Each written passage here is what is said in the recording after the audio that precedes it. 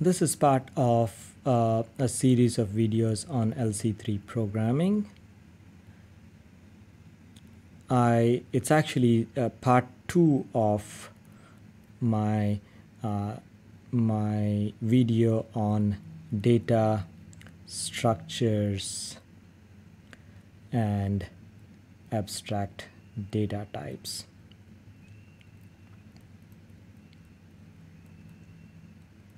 So let's take a look at another abstract data type, which is a queue.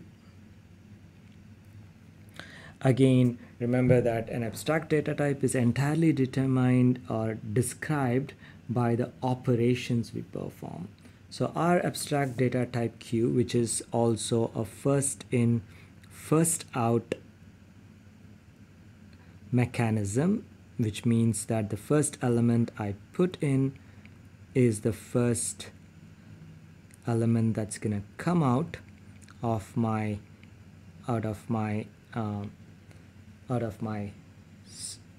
box, if you will. So the operations we're gonna perform are gonna be enqueue and dequeue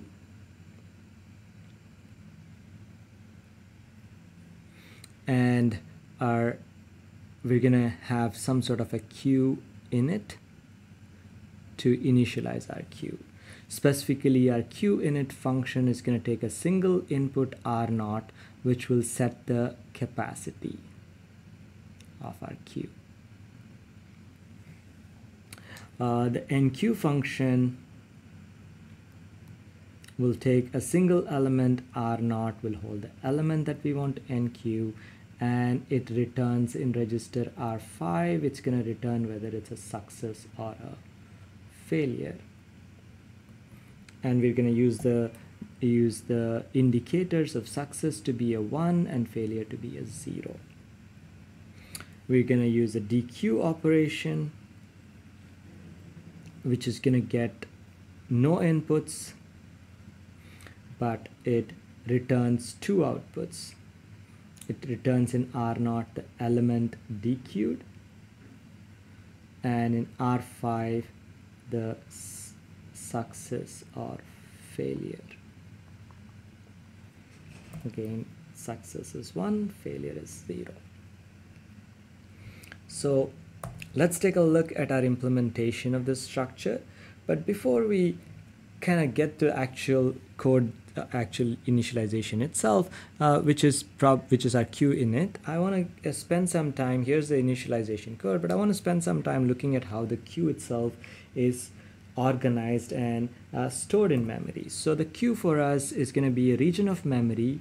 In our case, we're going to define the queue to be some location. I'm going to just for now just give it a name called queue is the address of that location, wherever that is, and we'll initially set it to some 20 elements, except in my queue init, I'm actually going to take that and set it to whatever the capacity is. So for now, let's say the capacity that we have is 5.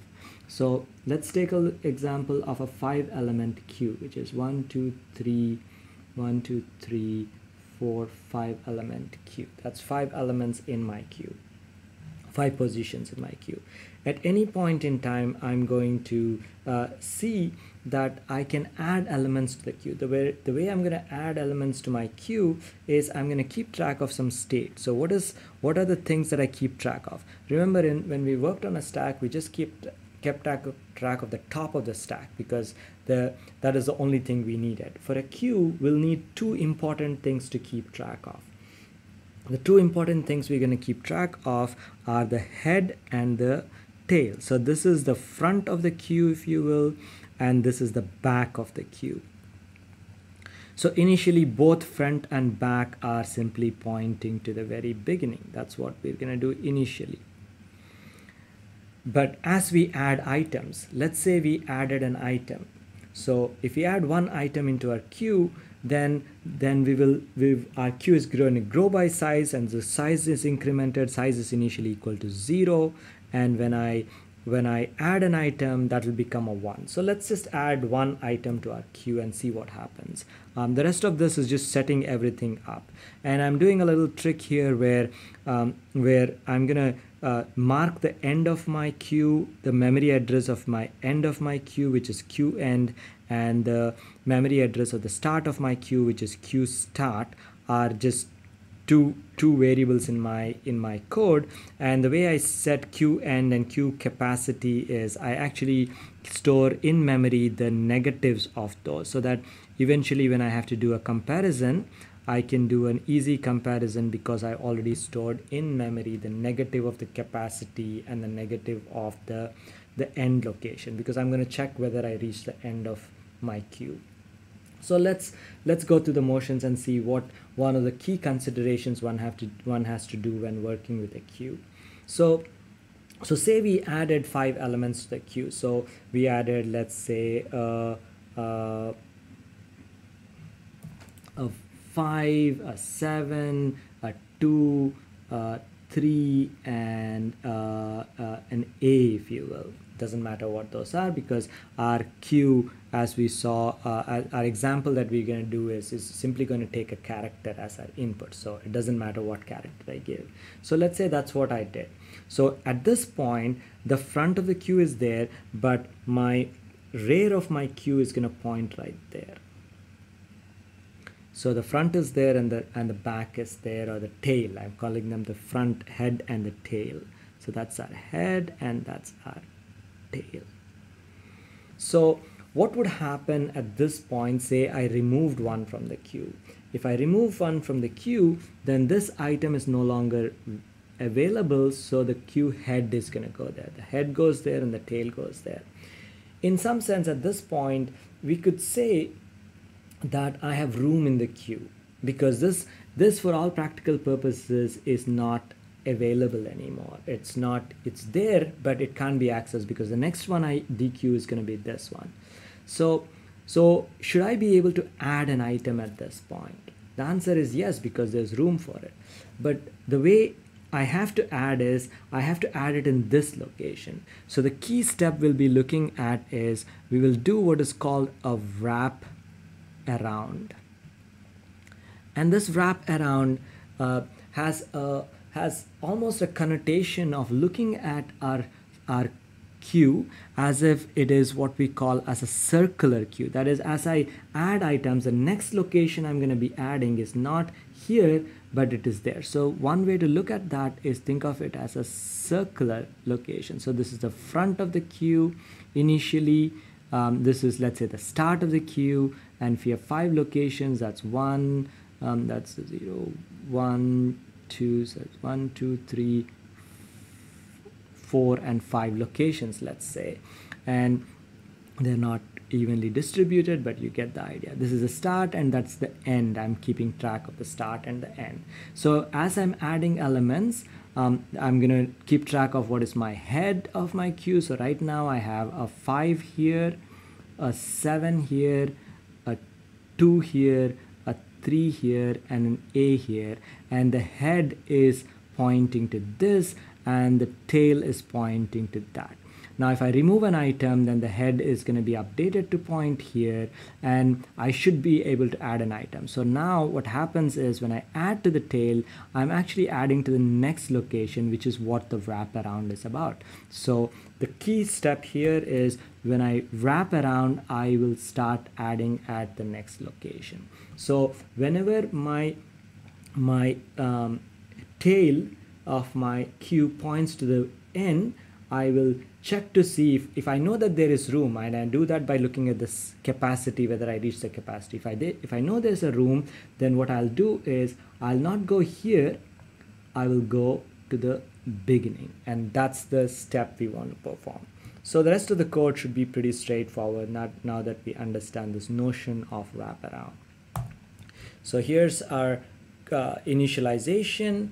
Let's take a look at our enqueue mechanism, which is this one, which is our enqueue mechanism for our queue. And the enqueue mechanism, as I said, is looking at our looking at our data, like we said before, this is the start of the queue. I'm going to put an S for the start. This is the end of our queue, and what we have is a size of our queue. So we're always going to first check and see if the size is equal to the capacity. If the size is equal to the capacity as I go in, then I reach the, if it's yes, then I reached its full. So I'm going to get out with an R5 equals 0. So I've set R5 equals 0 to start with, which is the step here. Now if it is not, then I add to queue with wrap around consideration. And the consideration of wraparound, and then I finish that and I set R5 equal to 1, and then I get out that way. So what is the wraparound consideration? What you will see is right off the bat, this is the part where I am checking if I reach the end, so I'm going to get that end pointer and I'm going to compare it against my the tail right now, and if they're equal, then I will go to this wrap around on NQ, where I'm going to load into R1 being my location where I will be where the tail is going to be right now, and I'm going to set that to be equal to whatever the start is, and then I'm going to store that into the tail. Now if I don't have a wraparound, then it's pretty straightforward. I simply set R1 to be 1 more than its previous value, so tail assign the value tail plus 1. That's what this one does. And then I update the tail right here, which is store it to the location tail. And what I'm also doing is I'm incrementing the size every time I add an element. We increment on successful add, successful NQ. So that part should be straight. So the only tricky part is the wraparound, and the wraparound is entirely done by checking if I reach the end of the queue, and if I reach the end of my storage, then I'm going to wrap around, and I wrap around by simply loading the S value, start value, which is load the start value right there, and then I store it into my queue tail. So my queue tail now will have that particular value. Okay. And here is our dequeue operation. Our dequeue operation has to account for an empty queue. So it's the success or failure is because it fails because I have an empty queue. So again, the code is pretty straightforward. We have to again look at the wraparound situation. So we're looking at the wraparound situation. So when do we get the wraparound situation on a queue? That when we as we remove an element. So we are removing an element. So think about what may have happened in our system is we have added items to our system, and right now let's just take an hypothetical scenario. We have 5 items in our system, and after repeated adds and deletes, let's say I have a dequeue operation I performed. So the head is actually pointing to this location, and right now it might be as simple as the head is pointing there, and the tail, which is the last item that if I were to add an item, then I'd be adding, let's say as extreme case is the tail is pointing there. So I have an item 5 here that is at the head, and the tail has a value of, let's say a value of 3, right? It's pointing to a value. So this is a size of equals 2. So right now I'm going to go in and I see that it's not empty. So if it were empty, I would just go off to the empty spot here. But if it's not empty, I'm going to grab the head, which is the queue head, which is that guy. And I'm going to check, I'm going to load what is at the head of the queue, which happens to be the number 5. So R0 gets the number 5, which is what this step does. And then I'm going to check if R2, so I'm going to, into R2, I'm going to store the end, which is the end is here and the start is here. I'll load it and I'll check check and see if R2, if R1, which is in our case, I'll add the queue head with the queue end, and end, remember, we intentionally stored it as a negative number. So we're going to check and see if we reach the end. So the end actually is right here. So we've reached the end. If we reach the end, then what we need to do is to update our queue. So we're going to update our queue by applying the right operation, which is if we add the 2 and if it's equal to 0, then we have a wraparound. So we go to the wraparound step, which is here. If it is not, we just increment it by 1 and we do a head update, which is this step. So if I reach the end, then my head is no longer going to be pointing here. This one, the head should now be pointing there. So the next item I will remove from will be at that location. And right now you could say actually the size is not equal to 2 in this case. There were items here as well, because that's the tail, that's 4, let's say A and C, and so the tail is this, which is the end last item I added, and the head is right there. So I moved to the head to be that point, and actually the size in this case was 5 because they are right next to each other.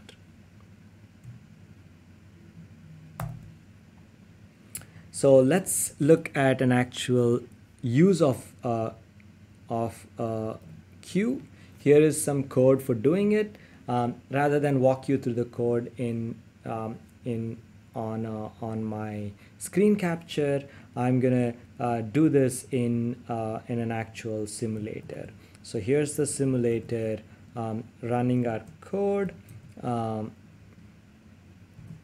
and so let's assemble it. We're gonna run this right now, and let's go ahead and see how the code works first, and then we will walk through and show you what's happening. So it's similar to the stack example. I'm going to add a number.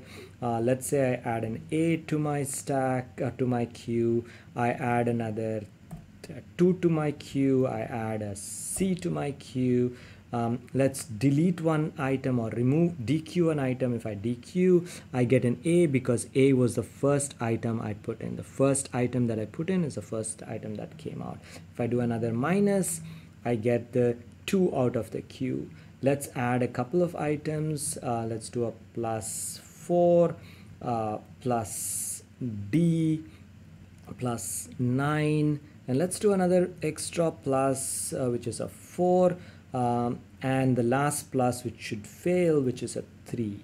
So the last one failed because I reached the capacity of 5 in this case, which I set in my code.